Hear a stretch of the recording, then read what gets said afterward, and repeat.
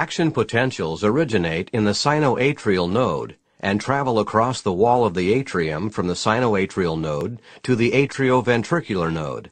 Action potentials pass slowly through the atrioventricular node to give the atria time to contract. They then pass rapidly along the atrioventricular bundle, which extends from the atrioventricular node through the fibrous skeleton into the interventricular septum. The atrioventricular bundle divides into right and left bundle branches, and action potentials descend rapidly to the apex of each ventricle along the bundle branches. Action potentials are carried by the Purkinje fibers from the bundle branches to the ventricular walls.